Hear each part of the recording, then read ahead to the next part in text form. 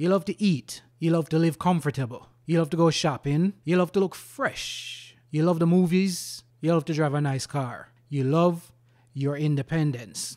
There's only one missing piece to the puzzle. You need a job. In the words of Barbados national hero, the Right Honorable Robin Fenty, said me if you work, work, work, work, work. See me do me dirt, dirt, dirt, dirt, dirt.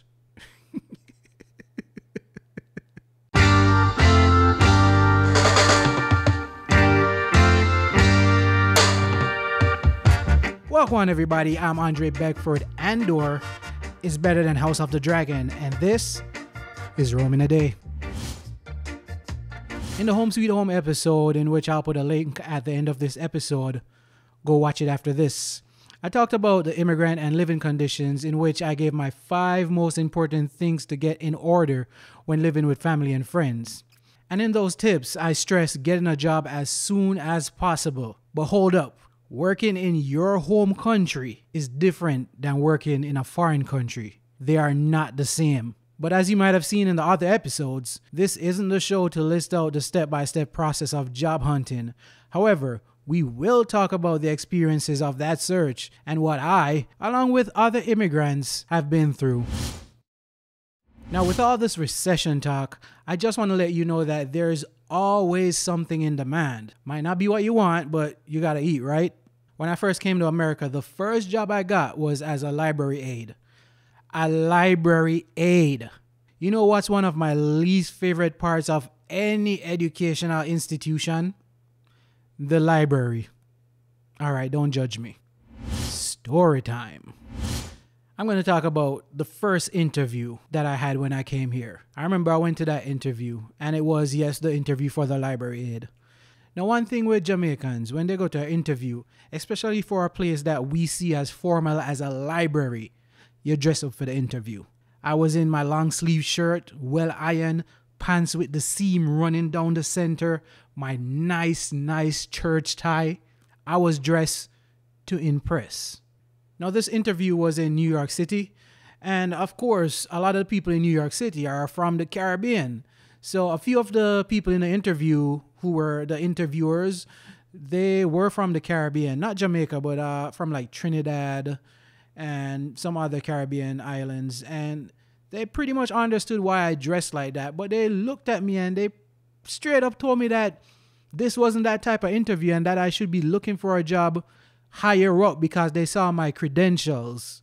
And the reason I'm laughing is that just recently I was watching another video on YouTube, and this guy was speaking about the same situation where he came from Jamaica and he dressed up in his suit and tie for a job that didn't require that. And the funny thing is, before I saw that video, you get the feeling that your situation is unique, but trust me, it is not unique. As a matter of fact, I'm going to post that video at the end of this video. His name is Dale Elliott. A lot of Jamaicans know him. He's a very popular personality. And the video that he did was strikingly similar to what a lot of immigrants go through up here. And he's a very entertaining guy. So I'll post the link at the end of this video. And I say that to say, we are many. You're not in this alone. The immigrant experience. See, I had to get a job somewhere, and I was very adamant. I told them, hey, I need the money and I have to get paid. I got the job, and it turned out that I was getting $400 a month. I remember when I told one of my friends that I was getting $400, he said, $400 a week? That's not bad. No. I told him $400 a month. He acted like he was getting a stroke. Side mission. Remember earlier when I said I left a great job in the field in which I went to college for? Let's talk a little bit about that. There was one point in my life in which I was a reporter for the government of the Turks and Caicos Islands. Now, this island was paradise. It still is paradise. This was over a decade ago. But I'm pretty sure I still see ads. The water is one of the most beautiful I've ever seen in my life. Now, this country, and I don't want to offend anybody there because I still have a lot of friends there. I still met a lot of good people there. But my experience was 50-50. Now, if there's one thing you should know about Turks Islanders is that they are an extremely proud set of people. Almost as proud as Jamaicans, but nobody can match Jamaican pride. Yard man. And did I mention that it was a very good job? It was well paid. I got enough money to... And Turks and Caicos is a very expensive country. I got enough money to live a good life, pay for rent in a decent apartment. And at that time, I had to collect my paycheck in a literal check. And every time I would go down to that government office to collect that check, the person at the front desk or the area that I picked up the check would always read out the amount of money I was getting aloud, look me from head to toe, and look at me and said, "Andre Beckford, huh? And how much you getting at this place again? The government is paying us this type of money, but you are getting this type of money?" I had one secret weapon though. Remember I said, it was 50-50? I was, just like I am today, a very jovial reporter. And that gained me a lot of likes. And even though they didn't like the fact that a Jamaican was making this much money, it was Andre Beckford. Now, can I tell you, wherever Jamaicans go, we excel. It could be good things and it could be bad things, but we always tend to excel. That's how we are. We are a excellent type of people. There was this one guy I remember, and anybody who was working in the Turks and Caicos the time I was working there know exactly who I was talking about. I'm not gonna call any name, but this guy was so against outsiders getting good jobs. And every day he would try to make my life a living hell. Professionally. And I say professionally because the weird thing is, outside of the workplace, this guy would be the coolest person to hang out with. I think in another life, or if I go there to visit again, I'll definitely hang out with him. But for work with him, nah. Now, regardless of the negatives that I faced when I was there, if there is one thing I learned with that country is that respect could carry you very far. And you remember I told you that the Turks and Caicos people are a very proud set of people. All you have to do is play around with that pride. Respect the country. They loved when you respect their country. You realize, I'm saying that very often. It's a thing that you should carry in every new country you go to. Respect. Now remember I said it was sort of a story of 50-50. For the folks that were on the good side, they made the good times in this country very good. I mean, we'd fly island to island. We'll go on boat rides. We go to different churches. We go to various places on the island. And some of these people were people in a high standing in the country. So I'd get to go to places where average people didn't get to go to. And because I was working with the government media house, I met a lot of high-ranking officials. And you know what? A lot of these high-ranking officials, unlike a lot of countries like bigger countries like America, they were at the end of the day just another islander like everybody else. And that I can appreciate.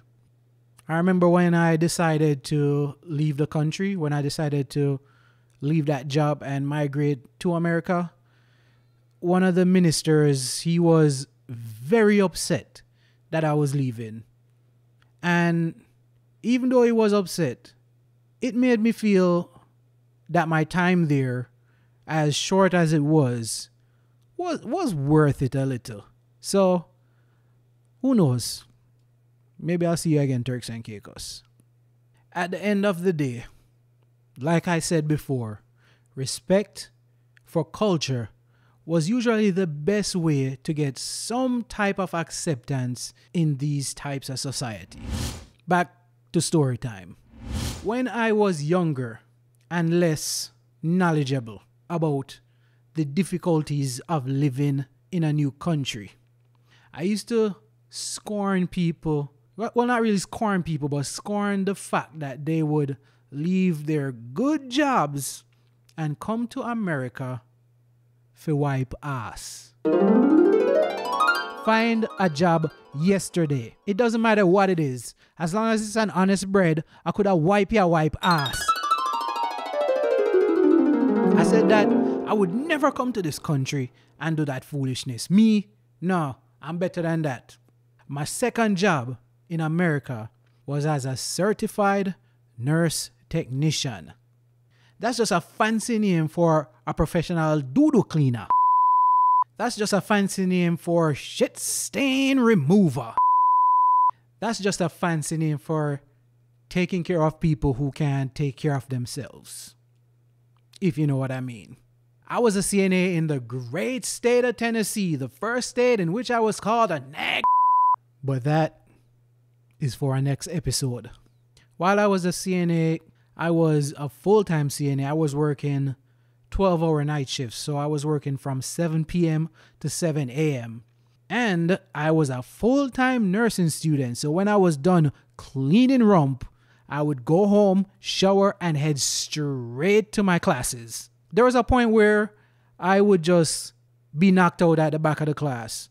But I had good professors at that time, and they allowed me to do that as long as I kept my grades up, and I did keep my grades up.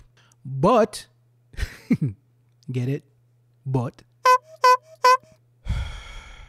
Anyways, going to school full-time and being a CNA full-time didn't really connect. It's not that I couldn't do it. I was doing it, but this was a very expensive school, and I didn't want to rack up bills too much.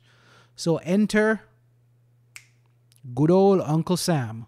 That's right, I joined the greatest Navy on God's planet, the U.S. Navy. And you know what I'm going to say? That's a story for another episode. Episode.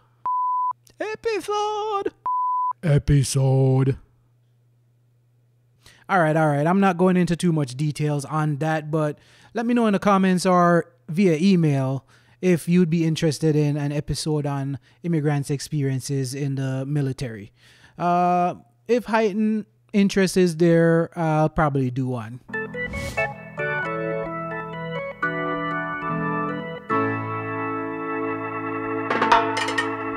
Again, earlier I said there are differences working in a Caribbean island such as Jamaica and working in a country that's dead set on capitalism like the United States of America.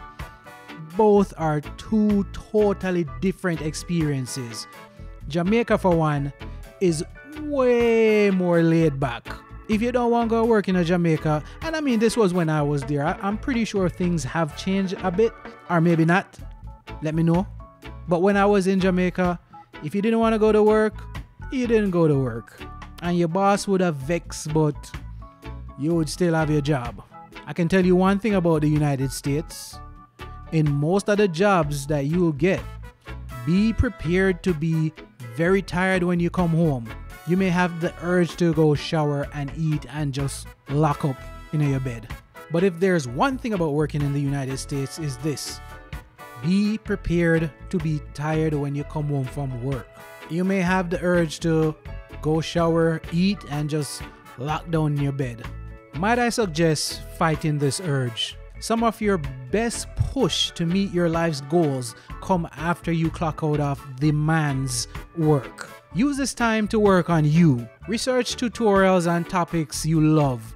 Go out, go on a walk. Go hang out with friends that have similar goals. Discuss the future. Push. My thoughts. Immigrants, we have a history and a reputation for being very hard workers. Now, in that population, there are always the lazy people that I have to mention. That will never change. In a country like Jamaica and many other countries, you can work your ass off and still not see the benefits of your labor. But the beautiful thing about America, in which I can speak to, is that forget the lazy people. Though it is a very different and difficult nation for foreigners, if you are hard working and a motivated individual, you will be rewarded. Trust me on that. Real quick, if you haven't watched it yet, please check out the Home Sweet Home episode that talks about living experiences of the immigrant. And if you like this episode, just go ahead and hit the like button. It helps out a lot. And if you have any ideas, go ahead and put it in the comments. That helps a lot. Subscribe. That helps a lot. And spread the word. That also helps a lot.